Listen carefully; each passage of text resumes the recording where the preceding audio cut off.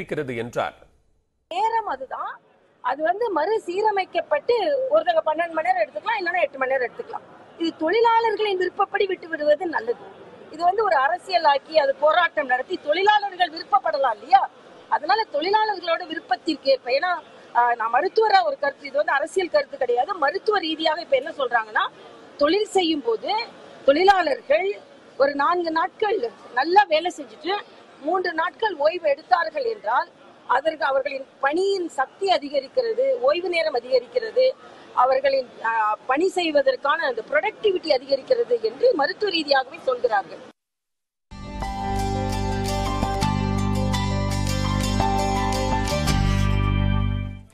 தொடர்ந்து நம்மூர்களில் நடைபெற்ற முக்கிய நிகழ்வுகளை சுருக்கமாக பார்க்கலாம். ராமநாதபுரம் மாவட்டம் ராதானூர் மேடாக்கோட்டை அழகர் ஐயா கோவிலில் கும்பாபிஷேகம் வெகு விமர்சையாக நடைபெற்றது. கடந்த வெள்ளிக்கிழமை அன்று முதல் கால யாகசாலை பூஜையுடன் விழா தொடங்கி 4வது கால யாகசாலை பூஜை, கணபதி ஹோமம், கோபூஜை, பூரணாகுதி நடைபெற்றது. இதனைத் தொடர்ந்து இன்று வேத மந்திரங்கள் முழங்க புனித நீர் கலசத்தில் ஊற்றி கும்பாபிஷேகம் நடைபெற்றது.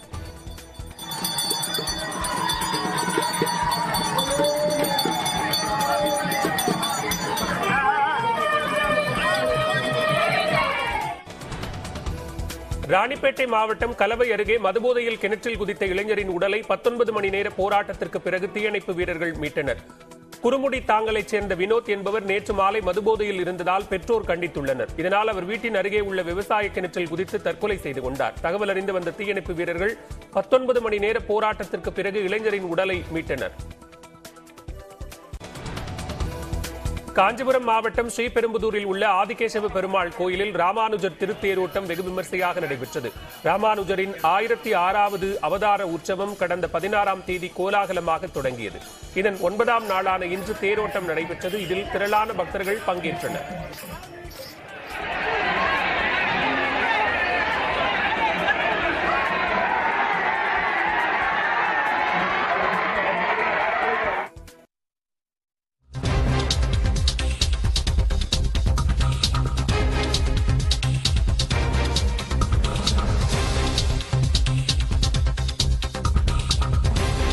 தற்போதைய அண்மை செய்தியை பார்த்துக் கொண்டிருக்கிறோம். +2 தேர்வு முடிவுகள் தள்ளிப்போவதற்கான வாய்ப்புகள் இருப்பதாக கூறப்படுகிறது. மே 5ஆம் தேதி தேர்வு முடிவுகள் வெளியாகும் என்று தெரிவிக்கப்பட்டிருந்த நிலையில் அது மேலும் தள்ளிப்போவதற்கான வாய்ப்புகள் இருப்பதாக கூறப்படுகிறது. இது தொடர்பான கூடுதல் விவரங்களோடு இணைகிறார் எமது சிறப்பு செய்தியாளர் கீதன். விவரங்களை பதிவு செய்யலாம். வருகின்ற மே 5ஆம் தேதி மார்ச் மாதம் நடைபெற்ற 12ஆம் வகுப்பு பொதுத் தேர்வு முடிவுகள் வெளியிடப்படும் என்று ஏற்கனவே அறிவிப்பு வெளியிடப்பட்டிருந்தது. இந்த நிலையில்தான் தற்போது இந்த தேர்வு முடிவுகளை ஓரிரு நாட்கள் தள்ளி வைக்கலாம் என பள்ளிக்கல்வித்துறை பரிசீலித்து வருவதாக தகவல்கள் வெளியாகி இருக்கின்றன. இதற்கான காரணம் என்பது வருகின்ற மே 7ஆம் தேதி நாடு முழுவதும் நீட் நுழைவுத் தேர்வு நடைபெற இருக்கின்றது.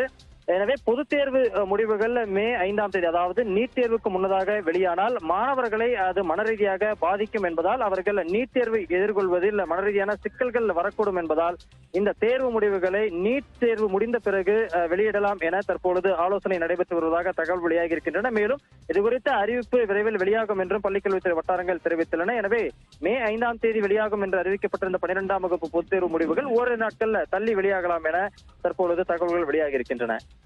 நன்றி கீதன், விரிவான விவரங்களுக்கு. தொடர்ந்து நம்மூர் செய்திகளை பார்க்கலாம். ராணிப்பேட்டை மாவட்டம் அரக்கோணம் அருகே ரயில் மோதி 3 புள்ளிமான்கள் உயிரிழந்தன. அரக்கோணம் சோளிங்கர் சாலையில் உள்ள காப்புக்காட்டிலிருந்து 3 புள்ளிமான்கள் தண்ணீர் தேடி ஊருக்குள் வந்துள்ளன. கைகனூர் ரயில்வே கேட் அருகில் வந்த அந்த மான்கள் ரயில் மோதி சம்பவ இடத்திலேயே பரிதாபமாக உயிரிழந்தன. திருச்சி மாவட்டம் முக்கொம்பு காவிரி ஆற்றில் மூழ்கி 6 வயது சிறுமி ஒருவர் பரிதாபமாக உயிரிழந்தார். திருச்சி அரியமங்கலத்தைச் சேர்ந்த சிலர் குடும்பத்துடன் முக்கொம்புவுக்கு காவிரி ஆற்றில் குளிக்க சென்றனர். அப்போது ரிஷானா தஸ்ரின் என்ற சிறுமி எதிர்பாராத விதமாக தண்ணீரில் மூழ்கினார். இதனையடுத்து அருகில் இருந்தவர்கள் அவரை மீட்டு திருச்சி அரசு மருத்துவமனைக்கு கொண்டு சென்றனர். அங்கு சிறுமியை பரிசோதனை செய்த மருத்துவர்கள் அவர் ஏற்கனவே இறந்துவிட்டதாக தெரிவித்தனர். நெல்லை பாளையங்கோட்டையில் உள்ள திரிபுராந்தீஸ்வரர் சமேத கோமதி அம்பாள் கோவிலில் சித்திரை பிரம்மோற்சவ விழா கொடியேற்றத்துடன் தொடங்கியது. அதிகாலையில் கோயில் நடை திறக்கப்பட்டு சுவாமி அம்பாள் விஸ்வரூப தரிசனம் நடைபெற்றது. அதனைத் தொடர்ந்து ரதவீதிகளில் ஊர்வலமாக கொண்டுவரப்பட்ட கொடிப்பட்டம் கொடிமரத்தில் ஏற்றப்பட்டது. பின்னர் கொடிமரத்திற்கு அபிஷேகம், தீபாராதனை நடைபெற்றது.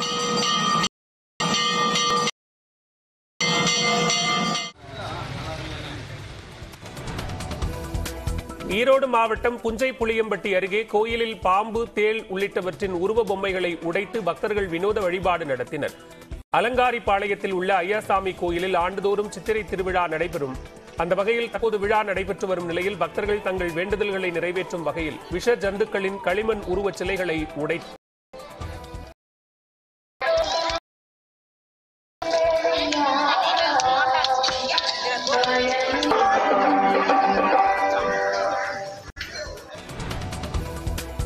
தமிழ்நாடு ஆளுநர் RN ரவியின் தஞ்சாவூர் வருகைக்கு எதிர்ப்பு தெரிவித்து கருப்பு கொடி காட்டி ஆர்ப்பாட்டத்தில் ஈடுபட்ட 70க்கும் மேற்பட்டோர் கைது செய்யப்பட்டனர். அரசியலமைப்பு சட்டத்திற்கு எதிராக தொடர்ந்து ஆளுநர் பேசி வருவதாக கூறி இந்திய கம்யூனிஸ்ட் கட்சியினர் கண்டனம் தெரிவித்து வருகின்றனர். அத்துடன் அவர் தமிழ்நாட்டில் எங்கென்றாலும் கருப்பு கொடி காட்டினர். இந்நிலையில் பட்டமளிப்பு விழாவில் பங்கேற்கும் ஆளுநருக்கு எதிராக புதிய பேருந்து நிலையம் அருகே கம்யூனிஸ்ட் கட்சியினர் ஆர்ப்பாட்டத்தில் ஈடுபட்டனர்.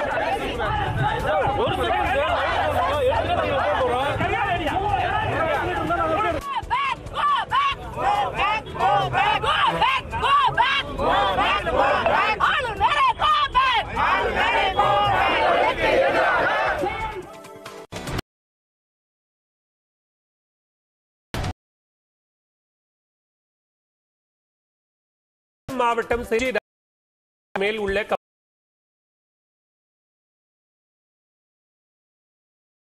2ஆம் தேதி நடைபெற உள்ளது. திருவிழா காரணமாக இன்று முதல் மே 3ஆம் தேதி வரை செஞ்சிக்கோட்டையில் சுற்றுலா பயணிகள் இலவசமாக அனுமதிக்கப்படுவார்கள் என்று தொல்லியல் துறை தெரிவித்துள்ளது. ஆட்டு கொட்டகை அமைத்து தரக்கோரி திண்டுக்கல் ஆட்சியர் அலுவலகத்தில் விவசாயி ஆடுகளுடன் வந்து தர்ணா போராட்டத்தில் ஈடுபட்டார். வெள்ளோடு பகுதியைச் சேர்ந்த மரியபாஸ்கர் என்பவர் 40 ஆடுகளை வளர்த்து வருகிறார். இவற்றை பாதுகாக்க அரசு மானியத்தில் கொட்டகை அமைத்து தர வேண்டும் என்று பலரை தெரிவித்துள்ளார். இதன்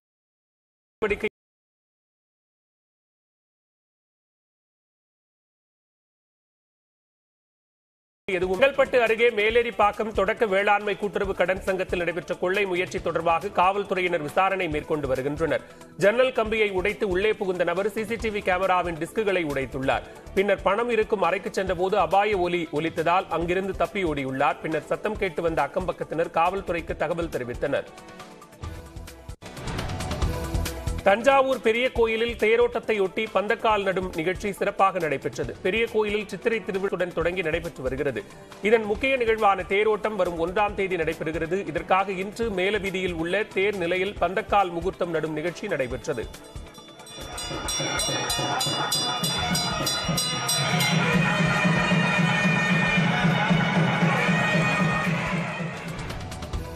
விருதுநகர் மாவட்டம் ராஜபாளையம் அருகே பழைய இருசக்கர வாகன விற்பனை கடை முன்பு நிறுத்தி வைக்கப்பட்டிருந்த 35 அதிர்ச்சியையோ நடத்தி வரும் கடையில் வாகனம் வாங்கிய சந்தானகுமார் என்பவர் தவணை தொகையை செலுத்தாததால் பிரச்சனை ஏற்பட்டுள்ளது. இந்நிலையில் நேற்றிரவு மதுபோதையில் தனது நண்பருடன் கடைக்கு வந்த சந்தானகுமார் அங்கு நிறுத்தப்பட்டிருந்த வாகனங்களுக்கு தீ வைத்துள்ளார்.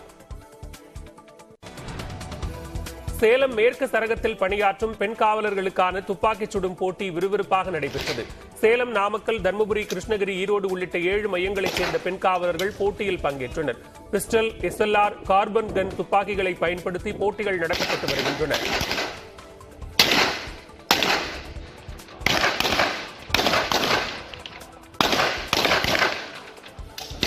ஸ்மார்ட் வாட்ச் கொடுக்கும் உடற்பயிற்சி சார்ந்த தரவுகள் சரியானதா என்பதை இன்றைய அன்பாக்ஸ் பகுதியில் விளக்குகிறார் சிறப்பு செய்தியாளர் சிவரஞ்சனி.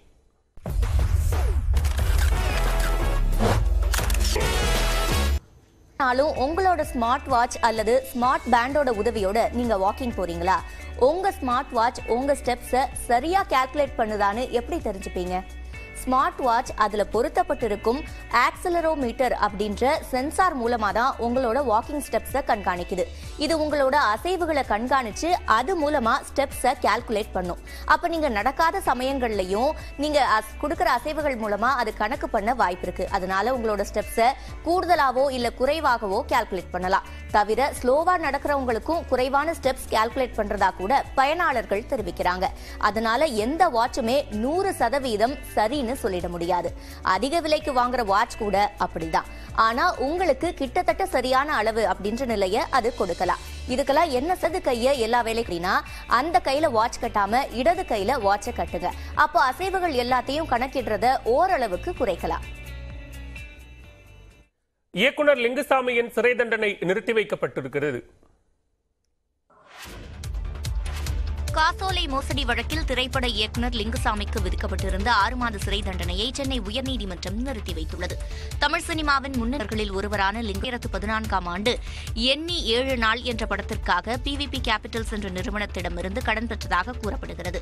வாங்கிய கடனுக்காக 1,35 லட்சம் ரூபாய்க்கான காசோலையை லிங்குசாமி தரப்பு கொடுத்ததாகவும் அதை வங்கியில் செலுத்திய போது பணம் இல்லை என்று திரும்பி வந்ததாகவும் கூறி PVP கேபிட்டல்ஸ் நிறுவனம் சைதாப்பேட்டை நீதிமன்றத்தில் செக் மோசடி வழக்கு தொடர்ந்தது. இவ்வழக்கில் லிங்குசாமி, சுபாஷ் சந்திரபோஸ் ஆகியோருக்கு 6 மாத சிறை தண்டனை விதிக்கப்பட்டது. உயர்நீதிமன்றத்தில் இவ்வழக்கு தயாராக இருப்பதாகவும் தெரிவிக்கப்பட்டது. அதனை ஏற்றுக்கொண்ட நீதிபதி மீதமுள்ள தொகையை 6 வாரங்களில் செலுத்த அவகாசம் வழங்கி சிறை தண்டனையை நிறுத்தி வைத்து உத்தரவு பிறப்பித்தார். பாஜக தமிழ்நாடு தலைவர் அண்ணாமலை பெங்களூருவில் செய்தியாளர்களை சந்தித்து வருகிறார். நேரலை காட்சிகள். But fortunately, Karnataka ಆತರ ಇಲ್ಲ. There is no divisive politics here. So all I can appeal and say is, this will never work in integrated. A friend was that we are more integrated.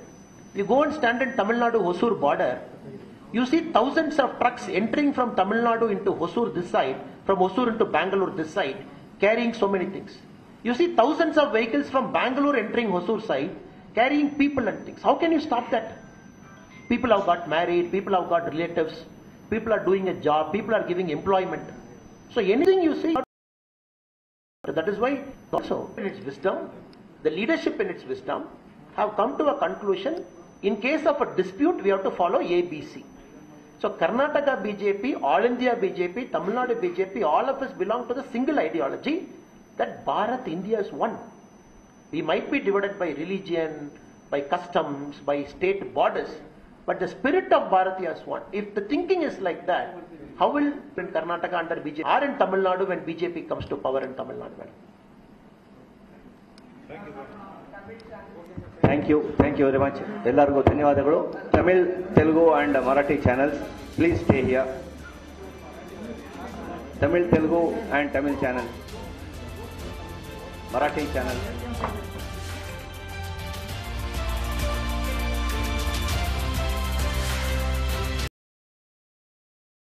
சட்டமன்றராக நியமிக்க தொகுப்புகளில் பார்க்கலாம்.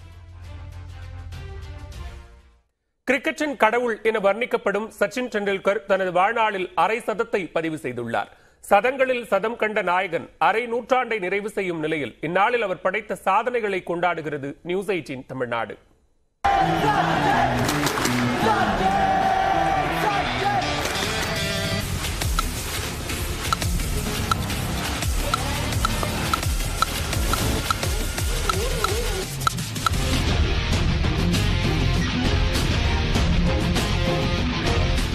சச்சின். இந்தியாவில் இந்த பெயரை உச்சரித்தாலே 100 கோடிகளுக்கும் அதிகமான மனங்கள் துள்ளி குதிக்கும். நம் நாட்டில் மட்டுமின்றி சமகால கிரிக்கெட் உலகிலும் அனைவராலும் உச்சரிக்கப்பட்டு கொண்டாடப்பட்ட பெயரும் இதுவாகத்தான் இருக்கும்.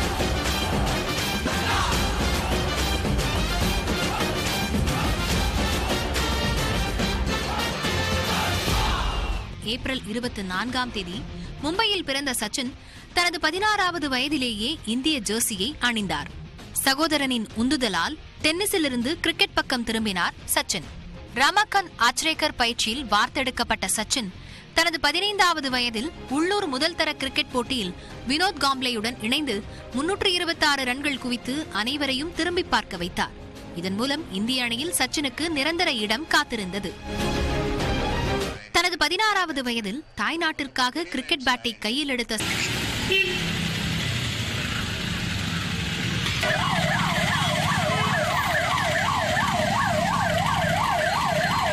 கோடை சீசன் நெருங்கிய நிலையில் ஆயிரக்கணக்கான வாகனங்கள் உதகை நகரில் உலா வருகின்றன. இதனால் பள்ளி கல்லூரி மாணவர்கள் மற்றும் வேலைக்கு செல்வோர் உரிய நேரத்திற்கு சென்றடைய முடியவில்லை என்று பொதுமக்கள் கூறுகின்றனர். அத்துடன் பேருந்து பணிகளும் அவதிக்கு உள்ளாகினர்.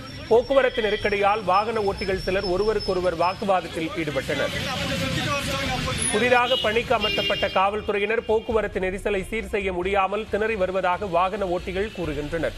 எனவே சரியான திட்டமிடல் மூலம் போக்குவரத்தை ஒழுங்குபடுத்த வேண்டும் என்றும் கோரிக்கை விடுத்துள்ளனர். மேலும் பல்வேறு அண்மை செய்திகளுக்கு தொடர்ந்து இணைந்திருங்கள். இது நியூஸ் 18 தமிழ்நாடு.